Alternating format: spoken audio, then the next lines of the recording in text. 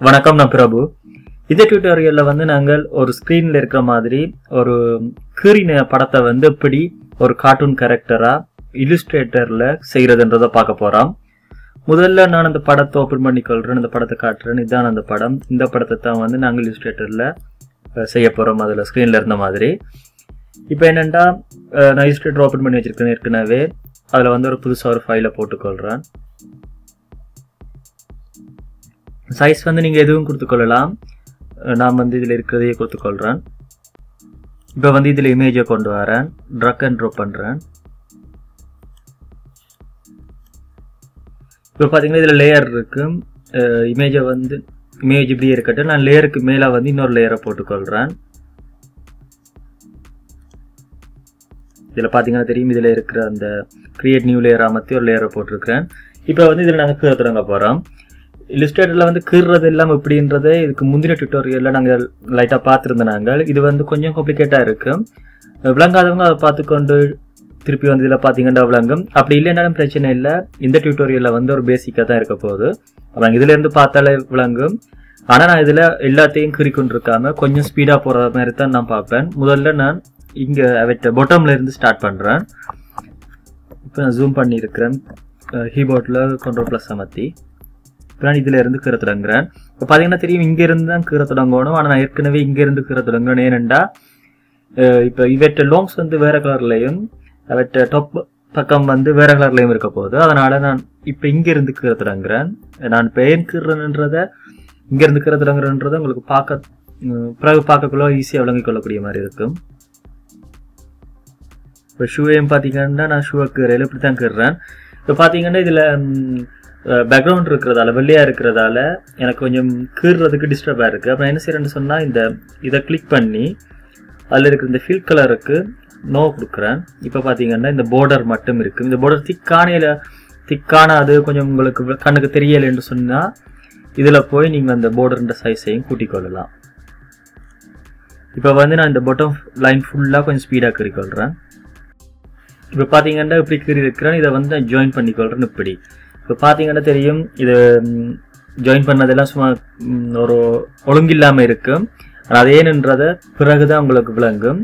ஏற்கனவே இது தொடர்பாக நீங்கள் பாவிக்கிறார்கள்னா உங்களுக்கு ஈஸியாக விளங்கிக் கொள்ளக்கூடியதாக இருக்கும். இப்போ வந்து என்ன செய்யறேன்னு சொன்னால், இந்த ஷூவை கீறிக்கொள்றேன். அதே மாதிரி இந்த ஷூவையும் கீறிக்கொள்றேன். ரெண்டையும் வந்து ஸ்பீடாக பார்க்குறேன். இப்போ அடுத்ததாக வந்து அவர் இந்த ஷர்ட் பகுதியையும் கீறிக்கொள்ளுவோம். அதை வந்து பார்த்தீங்கன்னா நான் இங்கேருந்து ஸ்டார்ட் பண்ணுறேன்.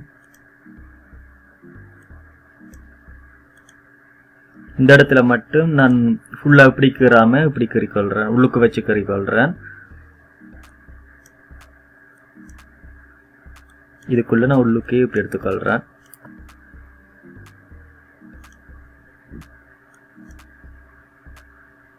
இதுல பாத்தீங்கன்னா நாங்கள் இப்படியும் கீறலாம் வெளியில. ஆனா நான் வந்து உள்ளுக்குள்ளால இப்படி கீறி இதை ஜாயின் பண்ணிக்கொள்றேன். இப்படி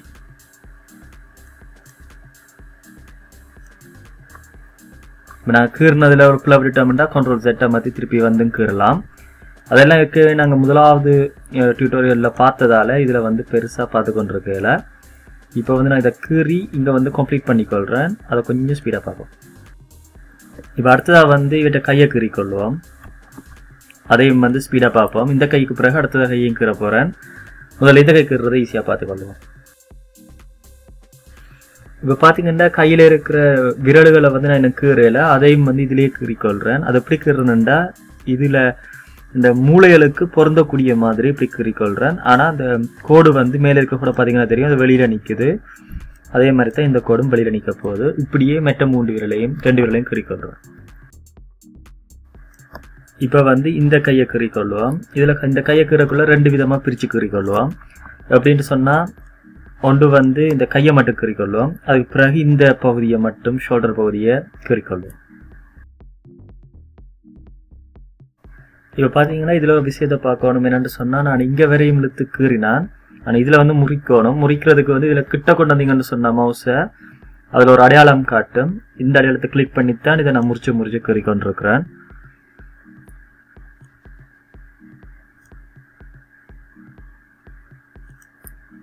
இப்போ பார்த்தீங்கன்னா இதில் ஒரு பிள்ளை இருக்குது. முதல் கீறினது வந்து இங்கே உள்ளுக்கு இருக்குது, இது கொஞ்சம் மேலே இருக்குது. அப்போ இதே வந்து நாங்கள் இந்த பாயிண்ட்டை கிளிக் பண்ணி இப்படி மாற்றுறதன் மூலம் அட்ஜஸ்ட் பண்ணிக்கொள்ளலாம்.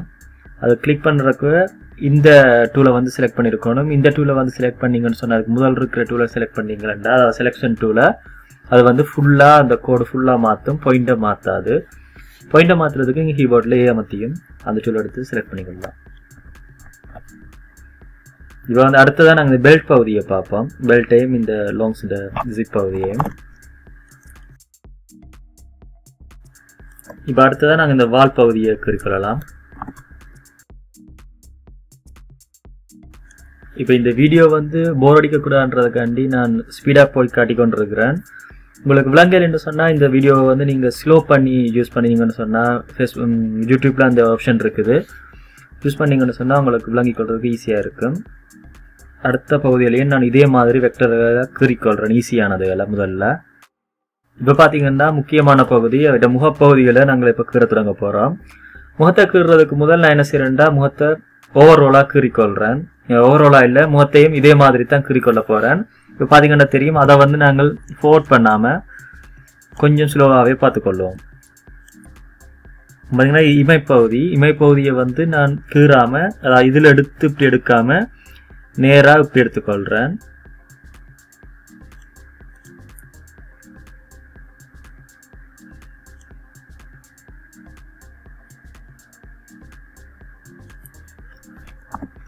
இதில் கூட நான் இதுக்குள்ளால் இப்படி வந்து எடுக்காமல் சும்மா இப்படி எடுத்துக்கொண்டு இப்படி மேலோட்டமாக இப்படி கீறிக்கொள்கிறேன். நார்மலாக இங்கே எடுத்துருக்கோணும், நான் இங்கே வரையும் எடுத்துக்கொண்டிருக்கிறேன், பிரச்சனை இல்லாத பற்றி. இப்போ அடுத்தது என்ன செய்ய போகிறோம்னு சொன்னால் இந்த பகுதியை மட்டும் கீறுவோம். நான் இங்கேருந்து ஸ்டார்ட் பண்ணுறேன்.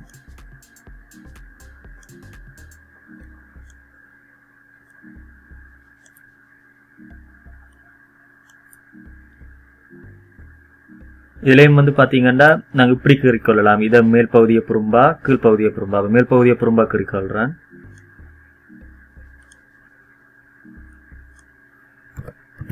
இந்த கீறுறதுகள் வந்து நாங்கள் பிளேயர் கீறினாலும் பிரச்சனை இல்லை, பிறகு மாற்றிக்கொள்ளலாம். இப்போ வந்து கீழ்ப்பகுதியை இப்போ கீறிக்கொள்கிறேன்.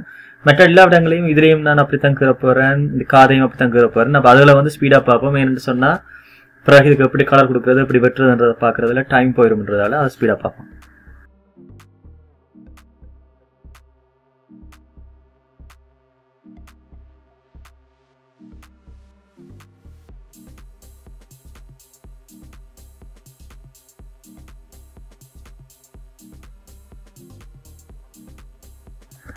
இப்போ ஓரளவுக்கு முக்கியமான பகுதியெல்லாம் கீறி இருக்கிறேன். இப்போ வந்து கீபோர்டில் கண்ட்ரோலோட அமர்த்தி நாங்கள் கீறின லைனுகளை மட்டும் இப்போ பார்க்கக்கூடியதாக இருக்கும். இந்த லைன் தான் நாங்கள் இப்போ கீறி இருக்கிறோம். இதை வச்சு தான் நாங்கள் அந்த கலர் கொடுக்க போகிறோம்.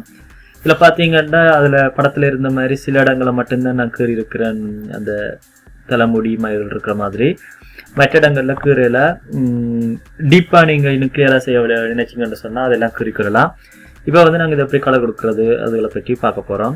திருப்பி கண்ட்ரோல் அமர்த்தி பின்னுக்கு வரேன். இப்போ வந்து என்ன செய்யணும்னு சொன்னால் இதை எப்படி செலக்ட் பண்ணிக்கொள்கிறேன், காப்பி பண்ணுறேன், கண்ட்ரோல் C அமர்த்தி இன்னொரு லேயரை போடுறேன், முதல் லேயரை வந்து லாக் பண்ணுறேன். இப்போ திருப்பி கண்ட்ரோல் F அமர்த்தி அதுலேயே பேஸ்ட் பண்ணுறேன். பேஸ்ட் பண்ணதை வந்து கொஞ்சம் இப்படி இழுத்துக்கொள்கிறேன் சைட்டுக்கு. இப்போ முதல்ல வந்து நாங்கள் இந்த படம் கீறக்குள்ளேயே என்ன கலர் கொடுக்க போகிறோம்ன்றதை வந்து நாங்கள் டிசைட் பண்ணியிருக்கணும். நான் வந்து இதில் பெருசாக டிசைட் பண்ணல, ஆனால் நார்மலாக ஓரளவுக்கு கலரை கொடுத்துக்கொள்ள போகிறேன். இதில் பார்த்தோம்னு சொன்னால் நான் இந்த கை உடம்புக்கு வந்து ஆரஞ்சை கொடுத்துக்கொள்ள போகிறேன். நான் இதில் டபுள் கிளிக் பண்ணுறேன், இந்த ஃபில் கலரில் கொடுத்துட்டு இதில் வந்து நான் கலரை செலக்ட் பண்ணிக்கொள்கிறேன் ஆரஞ்சுக்கு தடியாக.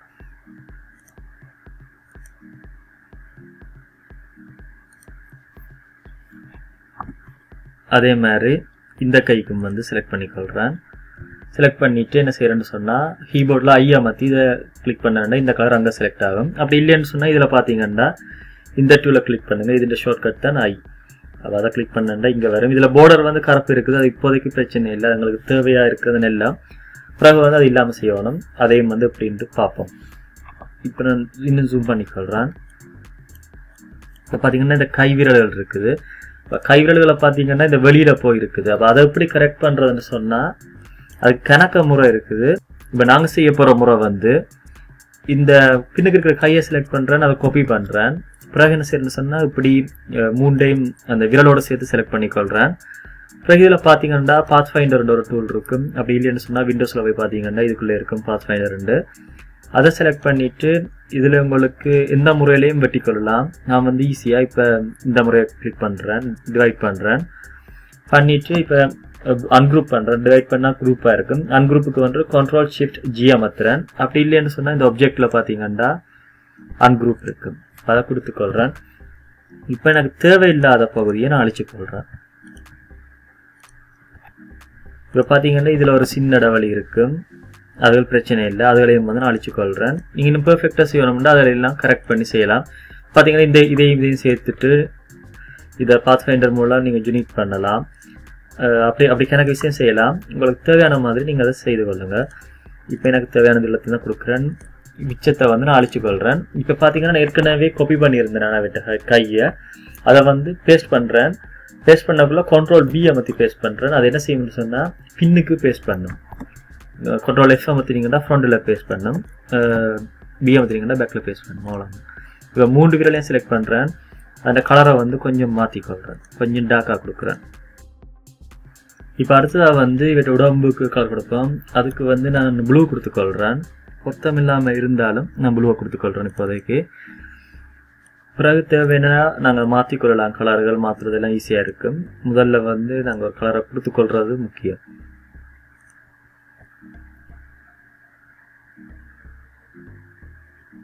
இப்போ உடம்புக்கும் வந்து நான் ஒரு கலரை கொடுத்துக்கொள்கிறேன். ஷர்ட்டுக்கு வந்து நான் ப்ளூவே கொடுத்துக்கொள்கிறேன். நான் கொஞ்சம் லைட்டில் கொடுத்துக்கொள்கிறேன், லைட் கலரில், லைட் ப்ளூவில் கொடுத்துக்கொள்கிறேன்.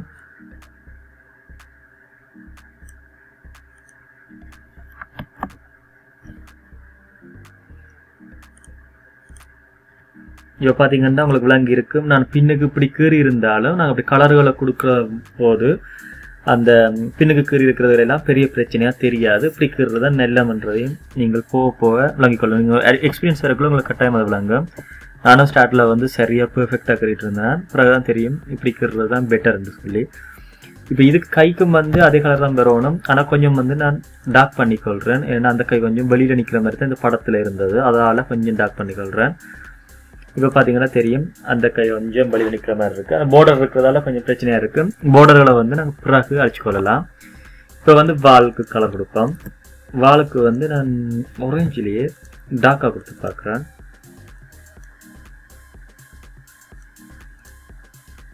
பொருத்தம் இல்லாமல் இருக்குது. நாங்கள் வந்து லைட் கிரே கலர் கொடுத்துக்கொள்கிறேன். இப்போ வந்து இந்த இடங்களுக்கு வந்து நான் கருப்பு கொடுக்க போகிறேன், நான் அந்த வெட்டுப்பட்ட இடங்களுக்கு. இப்போ இதுக்கும் அதே மாதிரி தான் இந்த 3 பின் வாழை வந்து காப்பி பண்ணிக்கொடுறேன். Ctrl+C அமர்த்தி பிறகு வந்து இந்த விளத்தையும் செலக்ட் பண்ணுறேன். செலக்ட் பண்ணிவிட்டு டிவைட் பண்ணுறேன், அன்குரூப் பண்ணுறேன் Ctrl+Shift+G. பிறகு வந்து எனக்கு தேவையில்லாதது எல்லாத்தையும் அழிச்சுக்கொள்கிறேன். இப்போ வந்து பார்த்தீங்கன்னா எப்படி இருக்கும். இப்போ நான் Ctrl+B அமர்த்துறேன், பின்னுக்கு பேஸ்ட் பண்ணப்படுது. இப்போ செலக்ட் பண்ணி அந்த இடங்களுக்கு வந்து நான் கருப்பு கொடுத்துக்கொள்கிறேன். இப்போ எப்படி இருக்குது. இப்போ என்ன செய்யறேன்னு சொன்னால் கைக்கு மேலே வந்துட்டு அப்போ நாங்கள் பின்னுக்கு என்ன போகணும். அப்போ இப்போ எல்லாத்தையும் வந்து நான் செலக்ட் பண்ணிக்கொள்கிறேன், இந்த வால் சம்மந்தப்பட்ட எல்லாத்தையும். பிறகு Ctrl+G அமர்த்தி காப்பி பண்ணி குரூப் பண்ணிவிட்டு Ctrl+X அமர்த்தி அதை கட் பண்ணி பேக்கில் பேஸ்ட் பண்ண போகிறேன். Ctrl+B அமர்த்தி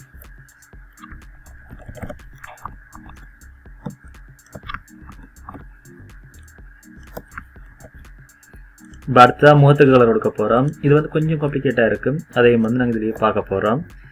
இப்போ முகத்தின் மெயின் பகுதி இதுதான். இந்த பகுதியை வந்து செலக்ட் பண்ணுறேன், கையில் இருக்கிற அதே கலரை கொடுத்துக்கொள்கிறேன். இந்த பகுதியை பார்த்தீங்கன்னா தெரியும், இந்த படத்தில் இருக்கிற மாதிரி கொஞ்சம் டார்க்காக இருக்குது. அப்போ டார்க் பகுதிக்கு வந்து நாங்கள் அதை செலக்ட் பண்ணிவிட்டு கொஞ்சம் இப்போவே நல்ல டார்க்கான கலரை கொடுத்துக்கொள்வோம், டார்க்கான ஆரஞ்சை கொடுத்துக்கொள்வோம். பிறகு வந்து இதுக்கும் வந்து இந்த நிழலில் மறைகிறதால அதுக்கும் டார்க்காகவே தான் இருக்க போகுது. அப்போ அதையும் செலக்ட் பண்ணிக்கொள்கிறேன். அதுக்கு இந்த கலரை கொடுத்துட்டு கண் பகுதி தான் இது. அப்போ கண் பகுதியை வந்து நாங்கள் என்ன பண்ணுவோம்னா வெள்ளையாக்கி விடுவோம். வெள்ளை கலரை செலக்ட் பண்ணிக்கொள்கிறேன். இங்கே பார்த்தீங்கன்னா இது வந்து கண் மாதிரியே இல்லை, கொஞ்சம் கிரே கலர் கொடுக்குற முதல்ல. இப்போ வந்தால் இதை நாங்கள் வெட்டி அதை கண் மாதிரி மாற்றணும். இப்போ அதுக்கு மாற்றுறதுக்கு வந்து இதில் வந்து நாங்கள் வெட்டி செய்யணும்ன்றதும் இல்லை. ஏற்கனவே நாங்கள் மாஸ்க் டூலை பற்றி பார்த்துருந்தாங்க, அது மூலம் செய்யலாம். ஆனால் மாஸ்க் டூல் வந்து வெக்டர் ஃபைல்களுக்கு கூட யூஸ் பண்ணுறது நல்லதில்லை. அதனால் நாங்கள் மாஸ்க் டூலை வந்து இதில் பார்க்கல. இப்போ நாங்கள் வெட்ட போகிறோம். இந்த பின்பகுதியை நான் காப்பி பண்ணிக்கொள்கிறேன். இந்த கண்ணையும் இதையும் செலக்ட் பண்ணிவிட்டு இப்படி வெட்டிக்கொள்கிறேன். எனக்கு தேவையில்லாத பகுதியை அழிச்சிக்கொள்கிறேன். அன்குரூப் பண்ணாமல் நீங்கள் இதில் ஏ டூவில் செலக்ட் பண்ணியும் அழிச்சு கொள்ளலாம். இப்போ நான் அதுதான் செய்திருந்தேன். இப்போ நான் பேஸ்ட் பண்ணுறேன். காப்பி பண்ணதை பேக்கில் கண்ட்ரோல் பி அமர்த்தி இது கண் வந்துட்டுது. இந்த இடம் வந்து கண்ணன் உள்பகுதி. அது வந்து ஏற்கனவே அதுக்கு மேலே இன்னொரு பகுதி இருக்கணும். இது பார்த்தீங்கன்னா தெரியும். இதையும் செலக்ட் பண்ணுறேன், இதையும் செலக்ட் பண்ணுறேன், கட் பண்ணுறேன், இப்படி பேஸ்ட் பண்ணுறேன். மேலே கண்ட்ரோல் எஃப் அமர்த்தி பேஸ்ட் பண்ணியிருந்தேன். இப்போ வந்து பார்த்தீங்கன்னா இது வந்து நல்ல வெள்ளையாக கொடுப்போம்.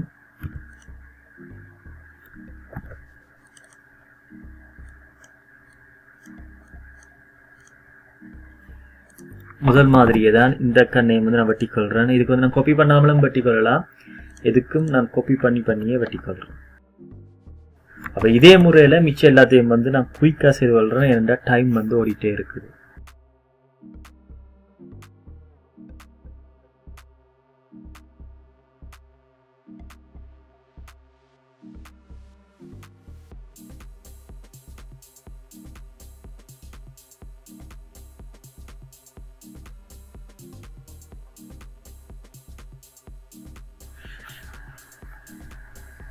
இப்போ நாங்கள் ஓரளவுக்கு கலர் கொடுத்துருக்குறோம். இப்போ வந்து இதில் பார்த்தீங்கன்னா இந்த போர்டர்கள் எல்லாம் இருக்குது. அப்போ அந்த போர்டர்களை முதல்ல இல்லாமல் செய்துட்டு பிறகு அந்த போர்டர்களை போடுறதால இப்படி வடிவாக இருக்கும்ன்றதையும் வந்து இதே ட்யூட்டோரியலில் பார்க்க போகிறோம். இப்போ நான் என்ன செய்யணும்னு சொன்னால் முதல் மாதிரியே இதை காப்பி பண்ணுறேன். காப்பி பண்ணிவிட்டு இங்கே அப்படி மூவ் பண்ணிக்கொள்கிறேன். கண்ட்ரோலோட கீபோர்டு ஓல்ட் அமர்த்தி கொண்டு ஷிஃப்ட் அமர்த்தி கொண்டு இப்படி மூவ் பண்ணுறேன். மூவ் பண்ணிவிட்டு நாங்கள் இந்த இடம் வெள்ளையாக இருக்கிறதால வெள்ளையில் இருக்கிறது இந்த போர்டர்களே இல்லாமல் செய்வோம். நான் என்ன செய்யணும்னு சொன்னால் இதில் பார்த்தீங்கன்னா ஃபுல்லாக செலக்ட் பண்ணிவிட்டு இந்த போர்டருக்குரிய நிறத்தை செலக்ட் பண்ணிவிட்டு நொன்னு கொடுத்துக்கொள்கிறேன். இப்போ வந்து எல்லா போர்டரும் போயிருக்கும். இப்போ பார்த்தீங்கன்னா இதுதான் வந்து அந்த இமேஜாக இருக்கும். ஆனால் போர்டரோடு இருந்தால் கொஞ்சம் வடிவாக இருக்கும். அப்போ நாங்கள் என்ன செய்ய போகிறோம்னு சொன்னால் இதை நான் திருப்பி காப்பி பண்ணிவிட்டு இதில் வந்து என்ன நடந்ததுன்னா இதில் ஒரு கண் இருந்தது, அது வந்து போர்டராக இருந்ததால் அது இல்லாமல் போயிட்டுது. அப்போ நான் அதை வந்து திருப்பி போட்டுக்கொள்கிறேன். இங்கேருந்து ட்ரக் அண்ட் ட்ராப் பண்ணுறேன். ட்ரக் அண்ட் ட்ராப் இல்லை, காப்பி பண்ணிக்கொள்கிறேன். கண்ட்ரோல் ஓல்ட்டோட ஷிஃப்ட் அமர்த்திட்டு வந்து இங்கே போட்டிருக்கேன். இப்போ பார்த்தீங்கன்னா அது போர்டராக இருந்ததால் அப்படி இருக்குது. இப்போ மிச்ச போர்டர்களை வந்து எப்படி போடுறதுன்றதை பார்ப்போம். இப்போ அதே மாதிரி நான் திருப்பி முழுவதையும் செலக்ட் பண்ணிக்கொள்கிறேன். செலக்ட் பண்ணிவிட்டு இப்போ இந்த போர்டரை செலக்ட் பண்ணுறேன். போர்டரோட சைஸ் வந்து கொஞ்சம் மாறி இருக்கும், கலர்கள் மாறி இருக்கும், பிரச்சனை இல்லை. இதில் வந்து ஒரு பல வரும், அதை நாங்கள் திருப்பி திருத்திக்கொள்ளலாம். இப்போ வந்து நான் ஒன்று கொடுத்துக்கொள்கிறேன். எல்லாமே ஒரே ஸ்டைலில் இருக்கிறதுக்காண்டி. இல்லாட்டி 2 கொடுத்துக்கொள்கிறேன். கொடுத்துட்டு இப்போ என்ன செய்கிறேன்னு சொன்னால் இதில் முக்கியமான எல்லாத்தையும் இதை செலக்ட் பண்ணுறேன். இப்போ பார்த்தீங்கன்னா இதை செலக்ட் பண்ணிவிட்டு இந்த ஸ்டைலை வந்து நாங்கள் இதில் இருக்கிற மாதிரி மாற்றிக்கொள்ளலாம். இந்த ஸ்டைல் வந்து கொஞ்சம் அழகாக மெருகூற்றக்கூடிய மாதிரி இருக்கும். அப்போ இந்த விடயங்களை வந்து நான் கொஞ்சம் ஸ்பீடாக பார்த்துக்கொள்கிறேன். இப்போ வந்து பார்த்தீங்கன்னா நான் எல்லாமே லைனை கீறி கொண்டிருக்கிறேன்.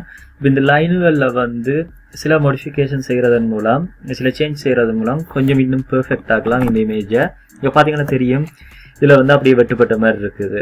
அப்போ அதை நாங்கள் எப்படி கரெக்ட் பண்ணணும்னு சொன்னால் கீபோர்ட்லேயே அமர்த்திட்டு இதில் செலக்ட் பண்ணிவிட்டு டிலீட் அமர்த்திங்கன்னா அந்த அதில் இருந்த கோட் இல்லாமல் போக்குள்ள கொஞ்சம் அது பெர்ஃபெக்டாக இருக்கும். பிறகு வந்து இப்போ இந்த கலர் வந்து இது வேறு கலர், இது வேறு கலராக இருக்குது. இப்போ அதையும் வந்து எப்படி கரெக்ட் பண்ணலாம்னு சொன்னால் இந்த கலரை செலக்ட் பண்ணுறேன், அதாவது இந்த மெயின் கலரை, இந்த கோட்டை வந்து நான் காப்பி பண்ணிக்கொள்கிறேன். கண்ட்ரோல் சி அமர்த்தி இப்போ வந்து எங்கேயாவது பேஸ்ட் பண்ணிக்கொள்கிறேன். இப்போ அடுத்ததாக வந்து இந்த கலரை செலக்ட் பண்ணுறேன், அதுண்ட கோட்டையும் வந்து காப்பி பண்ணிக்கொள்கிறேன். இப்போ அடுத்தது என்ன செய்ய போகிறேன்னு சொன்னால் ஒரு பாக்ஸை இந்த கிரேடியன் கலருக்கு கீற போகிறேன். அப்போ ஒரு பாக்ஸை கீறிக்கொள்கிறேன். அதுக்கு வந்து இந்த கிரேடியன் கலர் கொடுப்பேன். இதை பார்த்தீங்கன்னா தெரியும், இதில் இருக்கிற ஆப்ஷனை கிளிக் பண்ணுறது மூலம் எடுத்துக்கொள்ளலாம். இதில் வந்து நான் என்ன செய்கிறேன்டா கடைசியாக காப்பி பண்ண RGB கலர் கோட்டை வந்து இங்கே பேஸ்ட் பண்ணுறேன், எக்ஸா கோட்டை. இதில் வந்து முதல் காப்பி பண்ண கலரை வந்து நாங்கள் பேஸ்ட் பண்ணணும். அப்போ நான் அது இங்கே போட்டு வச்சுருந்தேன்னா நான் அதை கட் பண்ணி கொண்டு வரேன். கொண்டு வந்து இதை டபுள் கிளிக் பண்ணி இதில் வந்து RGBன்னு கொடுத்துட்டு அதில் பேஸ்ட் பண்ணி கொள்கிறேன்.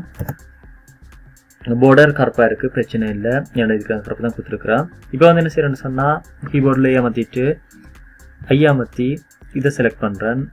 பிறகு என்ன செய்கிறேன்டா இந்த டூல் எடுத்து இதில் இருக்கிற அந்த கிரேடியன்ட் டூல் இருக்கும், அதை எடுத்து நான் இப்படி கீறிக்கொள்கிறேன். அது எந்த வளம் வரும் எப்படி வரும்ன்றதை பொறுத்து நீங்கள் கீறிக்கொள்ளலாம். இப்போ பார்த்தீங்கன்னா தெரியும், காது வந்து அப்படி ஒரே மாதிரி வந்திருக்கு. அது இங்கே டார்க்காக இருக்குது, இங்கே லைட்டாக இருக்குது, ஆனால் சேர்ந்து வந்த மாதிரி இருக்குது. இப்படித்தான் முழு கலரையும் வந்து நீங்கள் கொடுக்க வேணும். உண்மையிலேயே இந்த கார்ட்டூன்கள் கீறதுக்கு டைம் எடுக்கும், அதை வெக்டரா மாற்றுறதுக்கும் டைம் எடுக்கும். அதனால் நான் இந்த விடயங்களை வந்து இப்போ பேசிக்காக எல்லாம் சொல்லியிருக்கிறேன். மிச்சம் எல்லாத்தையும் வந்து நான் ஸ்பீடாக பார்க்குறேன், பார்த்துட்டு கடைசியில் வந்து இதை பற்றி மேலதிக விவரங்களை சொல்கிறேன்.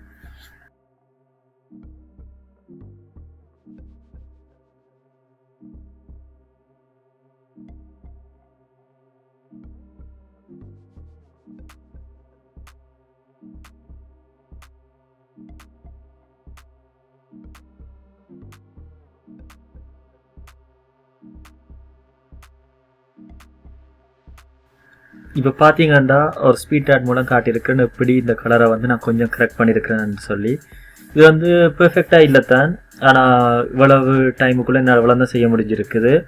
இதுலேயே இந்த துறையிலேயே இருக்கிறவங்க வந்து இன்னும் பெர்ஃபெக்டாக செய்வாங்க. நான் வந்து இந்த துறையில் இருக்கிறேன்னு இல்லை, லோகோ அதுகள் வேறு மாதிரி, இது வந்து வெக்டர்ன்றது வேறு ஒரு துறை. உங்களுக்கு இதில் இன்ட்ரெஸ்ட் இருந்துச்சுன்னு சொன்னால் நீங்கள் இந்த டியூட்டர் மூலம் கேட்டுக்கொள்ளலாம். உங்களுக்கு இதில் ஏதாவது டவுட் இருந்துச்சுன்னு சொன்னால் கமெண்டில் கேட்டுக்கொள்ளுங்கள். இந்த டியூட்டோரியலுக்கு எனக்கு 1 மணி நேரம் எடுத்துட்டுது.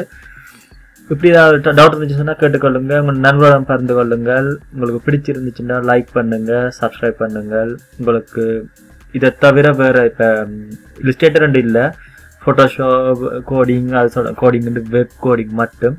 அப்படி ஏதாவது தொடர்பான சந்தேகங்கள் இருந்துச்சுன்றாலும் நீங்கள் என்ன கேட்டுக்கொள்ளலாம். அடுத்த டியூட்டோரியலில் சந்திப்போம். நன்றி, வணக்கம்.